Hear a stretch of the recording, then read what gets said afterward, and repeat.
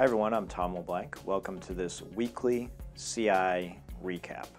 So, some news broke out of CI Summit 2015, which actually kind of stems from CI Summit 2014, where commercial industry buying group USAV was sitting near residential buying group Pro Group, and they became friends. And they spent the next year kind of talking about how they might launch a buying group specifically for commercial integration firms between $3 and $10 million in annual revenue.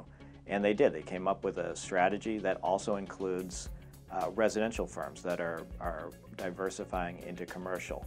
The new group's going to be called CI Edge, and it's really kind of an interesting analysis.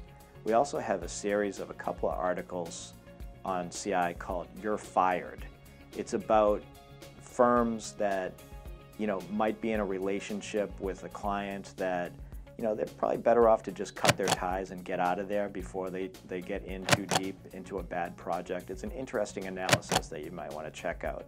Also, our feel-good story of the week comes from AMX, which did a really cool thing where they built and automated a playhouse for a charity event that benefits abused kids. So it's a great thing that AMX did, and it's a fun story.